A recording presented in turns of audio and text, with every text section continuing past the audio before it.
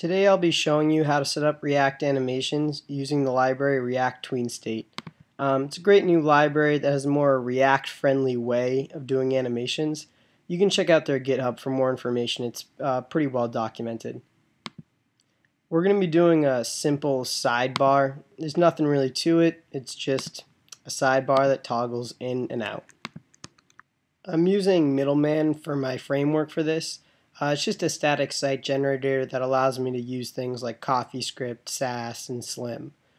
So right now, here's my application coffee file that has React and then a homepage file. The homepage file just has some basic starter code that just renders the sidebar statically into the page.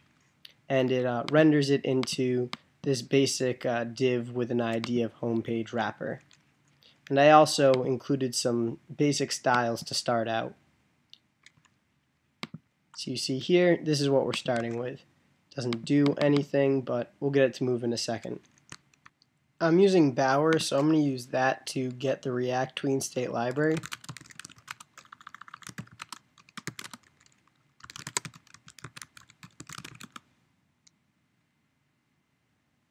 And then I just need to include it in my application JavaScript file.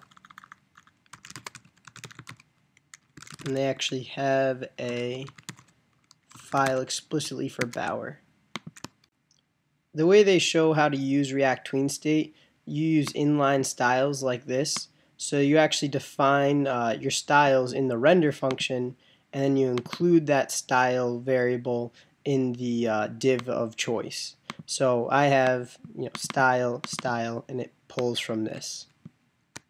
So to set up react-tween-state, you need to define the value that you want to move in getInitialState.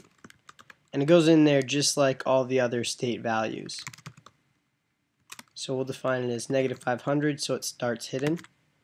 And then in here you need to define getTweening value and then the value you want to change with animations.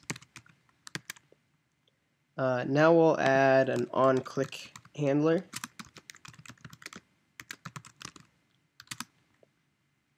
And add that up here. Oh, I actually have to spell sidebar correctly.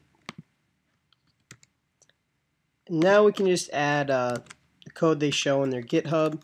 You just call this.tweenstate.